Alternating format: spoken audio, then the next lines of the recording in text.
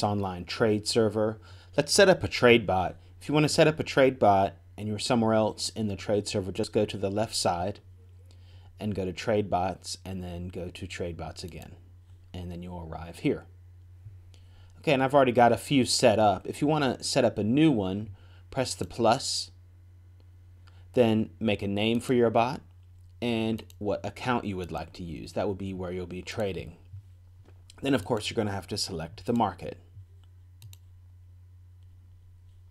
Okay, and once you've done that, then you can click the bot.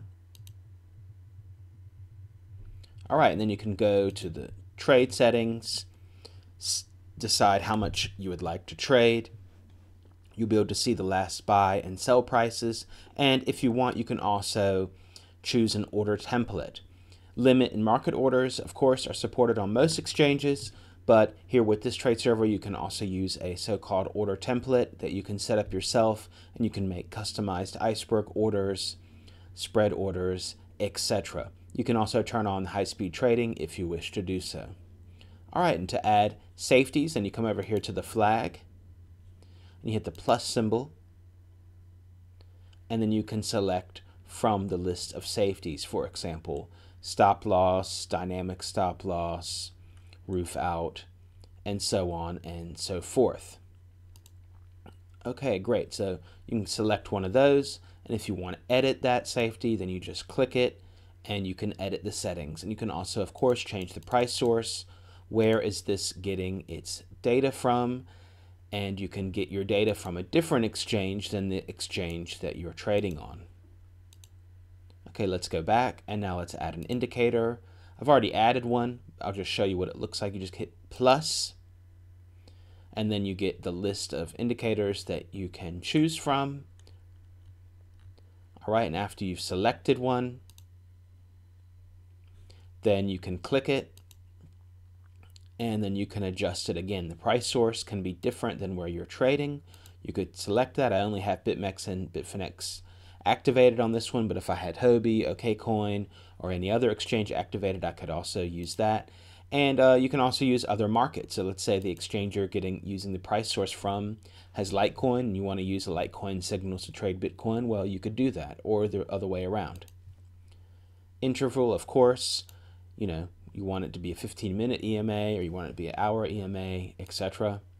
Chart type, deviation, and of course the length, short length, signal length, etc. Also, some indicators have trigger methods. For example, here we have signal cross, zero cross, and signal zero cross. If you want to check out the details to that, check out wiki.haasonline.com. You can check out the details, what that all means. And you can also go here to signal settings, buy signal, sell signal, reverse signals, or a master signal.